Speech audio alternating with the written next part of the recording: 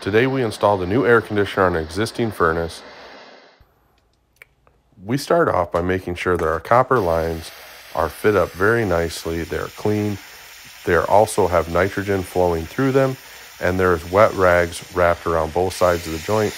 This helps to reduce the heat transmission down the line that can either melt the insulation or it could hurt some components that are inside the evaporator.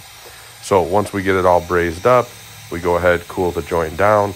I'm using a 15% silver brazing rod here, which the manufacturer recommends for copper to copper joints. We did the big line first, we move on to the smaller line. It's important to note that yes, there is nitrogen flowing through this, which helps to ensure that oxidation doesn't happen on the inside. So you'll notice these lines when I'm done brazing, they look a little black on the outside, but once we wipe it off, it goes back to copper. That's the oxidation that's happening on the outside.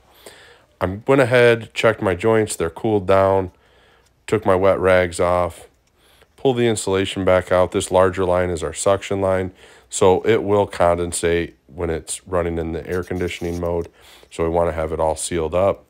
Put the stoppers back in place to help keep the air inside the evaporator airflow.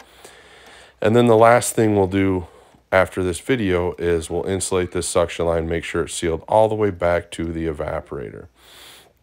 Sometimes I forget to put these covers on before we braze them, and you end up having to put little slits in them and fit them around. Fortunately, I was on my A game today and remembered to put them on ahead of time. So here's a close-up of these fittings, brazed up, nice, and it looks like we got good flow and penetration all the way around.